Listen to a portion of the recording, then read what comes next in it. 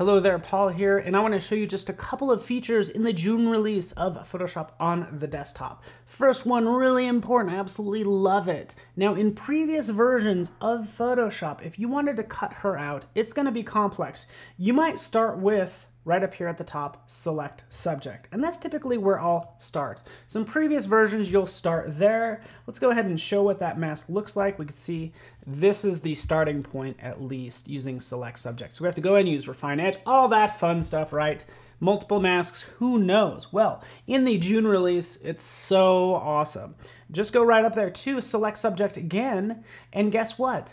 Photoshop is going to actually recognize this as a person with hair, the hard edges, all that good stuff. All you have to do is click, no hands mode. It does it for you. It happens behind the scenes, and look at that mask compared to the previous one. Absolutely love this. It's going to save me so much time because 9 times out of 10, I feel like I'm cutting out people and doing some interesting layouts, like putting this text behind her head.